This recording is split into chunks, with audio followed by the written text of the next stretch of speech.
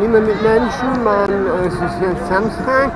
Meinen einleitenden Vortrag halte ich heute am Ende des Tages.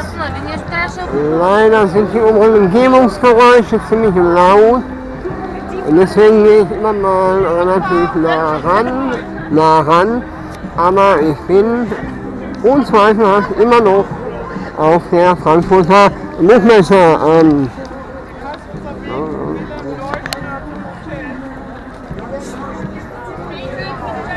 Wie man hoffentlich sieht. Ja, es war heute ganz interessant. Ich war zuerst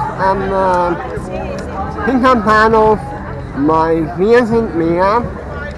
Da waren etliche Menschen versammelt, die dann später auch in Richtung Buchmesse gezogen sind.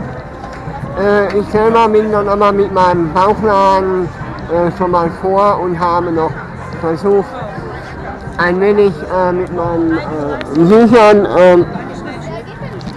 Reklame zu machen für die Bücher. Und ja, und Helmut Seethaler habe ich auch wieder getroffen. Und er hat mir im richtigen Moment die richtige Sorte Mineralwasser besorgt. Sehr schön war das und auch ein paar Fotos von mir gemacht. Ansonsten war ich anschließend dann auch nochmal auf der Messe selbst. Leider ist es ein bisschen laut hier, aber ich hoffe, ihr versteht mich trotzdem. Es ist so, dass Musik läuft ohne Grund, Menschen telefonieren in meiner Nähe und dergleichen mehr. Was wollte ich sagen? Ja, ich habe verschiedene gute Fotos gemacht von Amnesty International und anderen wichtigen Dingen. Und ich war natürlich auch am Stand von Titanic und konnte dort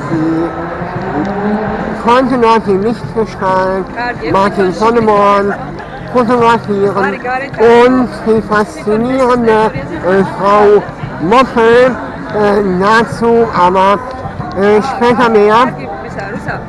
Jetzt werde ich mich langsam anhand meiner Füße wieder woanders hinbegeben und hoffentlich morgen wieder hier präsent sein. Vielen Dank, alles Gute, see you!